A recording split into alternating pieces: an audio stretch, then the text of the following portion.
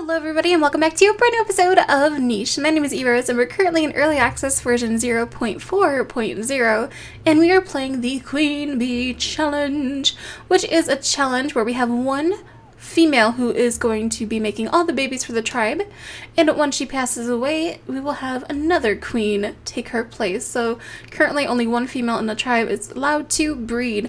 She can take on as many mates as she wants and breed with how many males that she wants to, but yeah, only one female. And a lot of you guys were talking about forbidden love. Maybe we'll have some forbidden love stories, but a lot of you guys were very opposed to that idea. You guys really didn't like it, so I think it's a good idea that maybe we don't do that. We don't do that. There was a lot of controversy in the comments in the last episode, so we won't be doing that. So don't you worry. There we go. We can go ahead and get this mole. And yeah, so we won't have any forbidden love. There is a possibility though that there will be some males in the future on future islands that will kind of wander around and try to breed with our females, and if that is the case then we'll probably have to banish those children and not allow them to stay in the tribe, or we can just make sure the females don't stay in like any of the nests, so they won't be able to have any babies of their own. But yeah, so right now we have Queen Tiki, and she's been making lots of healthy babies with her mates. And I want to take a look at the mutation menu because in the last episode I talked about going to a different island, and I think what I want to do is go to the jungle island because I haven't been to the jungle island yet. So I want to make some creatures with stinky tails so they do not smell good, so that the smelling apes in the jungle do not try to take on take on our precious little creatures. So we'll try to get some of that, and then maybe lean body in the secondary one, just because lean body is pretty good for the jungle as well because they have, you know, good speed and good heat resistance and scentlessness and stealth. So we're gonna go ahead and try to put lean body here. So hopefully we can start making some babies with the new genes and make some babies that are going to adapt very well to the jungle. And then a lot of you guys were saying that this is not a melanistic creature, and you are correct. It is just a creature who is all black. And it's very cute actually, like black panda pattern creature, which is amazing. And she's very adorable. Like look at her, she's just so adorable. I love her black eyes and her black panda pattern. She's like one of the most unique creatures I think I've ever gotten before, and I really, really love her. So yeah, and I'm really excited too to go to the jungle because I have never been to the jungle yet in one of my series or even playing on my own. So I think that'll be a lot of fun to do, just to go and explore the jungle lands. Alright, so Bambi, you can go ahead and get some of these berries too. And let's see, we can move you over here. And Zelda, let's see, why don't we move you down here, sweetie? You can go ahead and collect the berries that are over here. And then why don't we move Umbrella over here, and let's see, maybe we can move Queen Tiki down to the permanent nest. A lot of you guys are very upset that I'm not using permanent nests. They're like, Erose, use permanent nests, but sometimes it's really easy and like useful to just pop down a nest anywhere, but I'll try to use some more permanent nests in the future. And then let's see, let's see, anything that you can do? Not really. We'll have you stay there by that bush. But let's go ahead and see what the next day is going to bring. And poor little Casper over here is a sickly creature, and she's also albino too, which is really cute, but unfortunately she is sickly. And ooh, who's this? A little girl. We can't really have her, well, I mean we could have her join the tribe. Oops, I meant to hit the bunny, sorry. But yeah, I don't think we will. Let's go ahead and move Queen Tiki over here, and she is getting a little bit older. She has about 3 days left, so we are going to have to start thinking about who the next queen is going to be. So which one of our females is going to take over the family legacy, the queen bee, the next queen bee of the tribe. We do have quite a few females that could fit the the reign here, so we'll have to think about that, what we want to do in the future. And B&B can go ahead and get there. It looks like we're in a little bit of a dry area right now because it hasn't rained, and it looks like the bushes are a little bit dry. So let's go ahead and try to get the berries that we can. We do have tons and tons of food though. That is one thing that we are doing very well at, is making sure that we have lots and lots of food for our tribe, which will be very useful as we go to other islands that are a little bit more difficult, because we will have a nice little like food storage saved up. Ooh, Xena's really pretty too. Yeah, we have a lot of choices for the next queen. So maybe we'll do a vote at the end of this episode. Let's see. We'll probably 3 days. I don't know. We might do a vote and see which one of these creatures you guys will think should be the next queen of the tribe. And let's go ahead and get Yippee. You can go over here. And why don't we try to get this mole? There we go. And Echo. Little Echo over here. You can go ahead and get those berries. Move over here and let's see. Let's go ahead and get that foliage. And Queen the Tiki is going to have a baby in the next turn. Oh yeah, oh yeah. And let's see, Umbrella, why don't we start moving you down there, sweetie, so you can get closer to your current mate. And let's see, we can go ahead and start moving you out this way. Wait, where'd you go? Oh, you're right there. Okay, you're fine. You're up in that area. Alright, so let's go ahead and see what the next baby is going to be.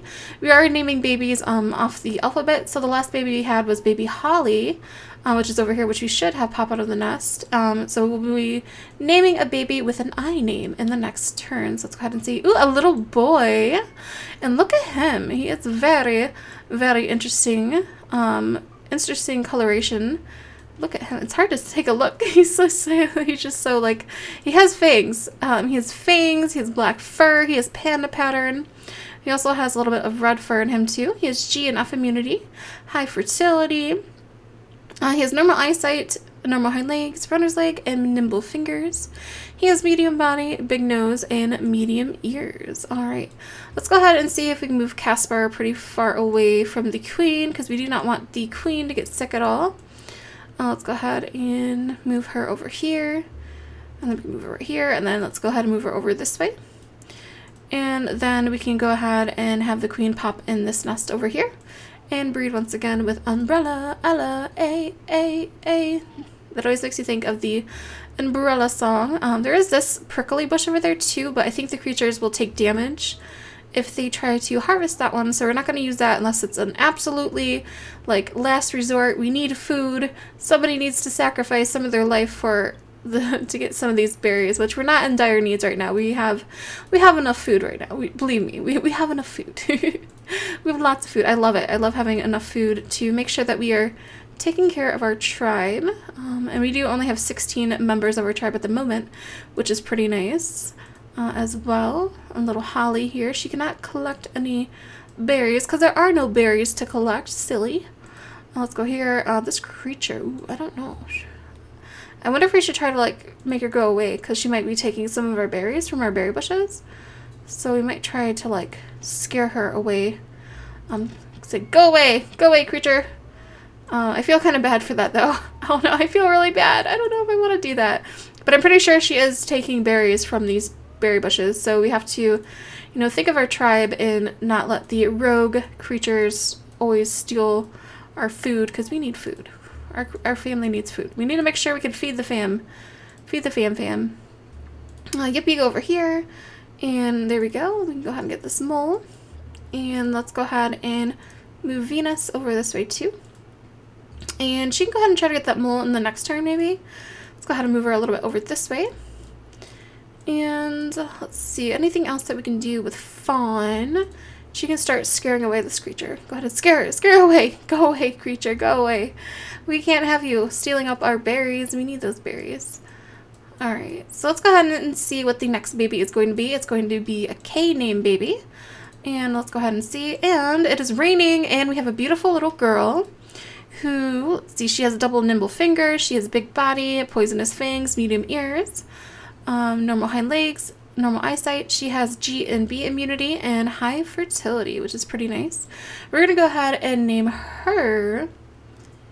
Let's see, did we name, hold on, I don't think we named the last baby, did we? Did we? No, okay, so we're going to name him an I name.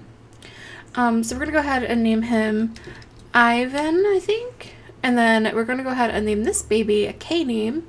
And why don't we go ahead and name her Karma? I think that'd be a pretty name to have. So we're going to go ahead and name you Karma. So now we have little Karma over here. And it looks like that is the queen's last day of her reign. She is going to be passing away in the next turn, but she can have one last baby. So let's go ahead and move Queen Tiki over here, and she can go ahead and mate with Umbrella. There we go. And hopefully the last baby is going to be a good one, and we'll see. And then I get to kind of look around all the females that we have, and we can kind of get an idea of who we think should be the next queen of the tribe. That's going to be really exciting, and I'm pretty excited to have your guys' input on who you think should be the next queen. And let's go ahead and move Fawn over here. And let's see. And I'll probably be picking the queen with the most amount of votes. So make sure that you put down what queen you want, or if you see someone say like, oh, I picked Queen Bambi or Princess Bambi, make sure you like that comment. If you're not going to make a comment your own, just like the comment that says it, and I will count that as another person saying, I like Queen Yippee, or whatever. You guys know what I mean, right? You know what I mean, but you guys will be in control of the next queen. Yes, you will. The next queen, you guys get to pick the next queen. It's gonna be exciting. Brand new queen. Let's go ahead and have Casper. Can move up here. She can start picking up berries from this bush over this way. And the last child born from Queen Tiki. She was a good queen. She made lots and lots of healthy babies for the tribe. And yeah, with all of her different mates that she had. And let's go ahead and see. The last baby we have, ooh, is a little girl. Ooh, ooh, ooh, ooh, ooh, ooh, ooh, ooh, ooh, ooh, ooh, ooh. Oh my goodness, oh my goodness, oh my, oh my, oh my goodness, yeah. Alright, so we have a little girl born.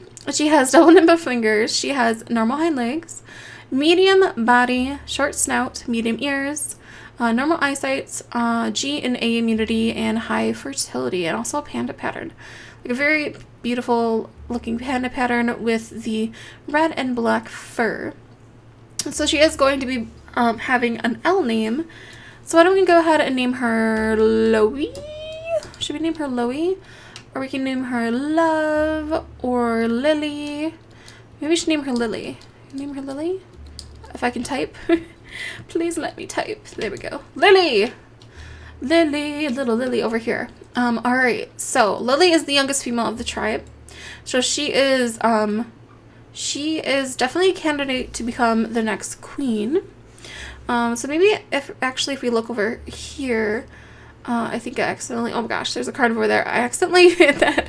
Let's go ahead and take a look at the our creatures so we can get an idea of who we want. So Dawn, actually I want to see, let's see. I mean, we could have a queen that's a little bit older as well. So maybe I will just show, yeah, let's just show all the creatures. So if you guys want a queen that's a little bit older, she can be queen, but just keep in mind that she's not going to be able to be queen for very long if she is queen. So Dawn, she has 3 and 2 fertility. She has F and K immunity. She does carry the hemophilia. Let's see, no melanism, no bienalism, albino, brown horns. There we go. She has the medium ears. She has cracker jaw, medium body, runner's leg, and claw. She does have normal hind legs. Oh, she does carry a short-sighted eye though in her inactive slot, so she probably wouldn't be the best. She has a medium tail and a swimming tail. And then for Bambi, she also carries like a short-sighted eye. She has normal hind legs, nimble fingers, and claw. She has medium body, big nose, medium ears. Let's see, she has G and K immunity, and she has 3 and 2 fertility. But she does carry the swimming tail and the short-sighted eyes, which probably wouldn't be the best for the next queen. And then Zelda over here, she does have double swimming tail, probably not the best either. Normal eyes, normal hind legs, runner's leg, medium body, short snout, medium ears, no horns, panda pattern, and G and B immunity. She does have high fertility, 3 and 3. Xena, she has medium tail. She does carry the swimming tail though, which might not be the best. And let's see, poisonous, short snout. She's pretty healthy though. She does carry the hemophilia over here, and F and B immunity. Alright, and then Yippee, high fertility, G and B immunity. She does carry the swimming tail though, that's something to keep in mind. She has normal eyes, normal hind legs, runner's leg, and nimble fingers, medium body, big body, poisonous fangs, medium ears, and no horns. Venus over here, she has high fertility, G and A immunity. She does carry normal blood clotting. Here's her colorations. I'm not saying all the things because that would take like a lot of time because we do have a lot of females, but if you guys see, you guys can see what they are by looking at them. So hopefully I'm doing a good enough job for you guys to see like what everything is. But normal eyes, hind legs, runner's leg, big body, short snout, and medium ears. So Queen Lily, she's the youngest creature, which we just did. And then Karma, who was born in this episode, G and B immunity. She does have the swimming tail too. Does Lily? Lily has both medium tail, so Lily is winning on the tails right now. Double nimble fingers, big body, poisonous fangs, and medium ears. Alright, and G and B immunity. And then Holly, she has high fertility, F and B immunity. She has normal blood clotting, does carry hemophilia in her inactive slot. She does carry the swimming tail, eyes, hind legs, runner's leg, lean body, short snout, and medium ears. Gooby, normal fertility, G and A immunity. Let's see. She does have the good tails, she has good eyes, she has good hind legs, she has nibble fingers and runner's leg. She has medium body, big nose, and medium ears. She does have stripes too. Increases camouflage when hiding in grass. And then the next is Fawn. She has high fertility. She has F and B immunity. She has normal blood clotting. She does carry hemophilia. She has panda pattern, double nimble fingers, medium body, big nose, medium ears, and normal eyes, and normal medium tails. And then Echo, she does carry the swimming tail. She does have normal eyes, good hind legs, runner's leg, big bodies, poisonous fangs, and medium ears. She has 3 high fertility, an F and B immunity. She does carry hemophilia though. So what I'm thinking is actually, with looking at all the creatures, I think maybe choosing one with like the medium tail that doesn't have the swimming tail, but I'll let you guys pick. So the creatures that don't have these like swimming tail are Fawn and Gooby, and Lily. And then I'm pretty sure everybody else kind of like has the swimming tail.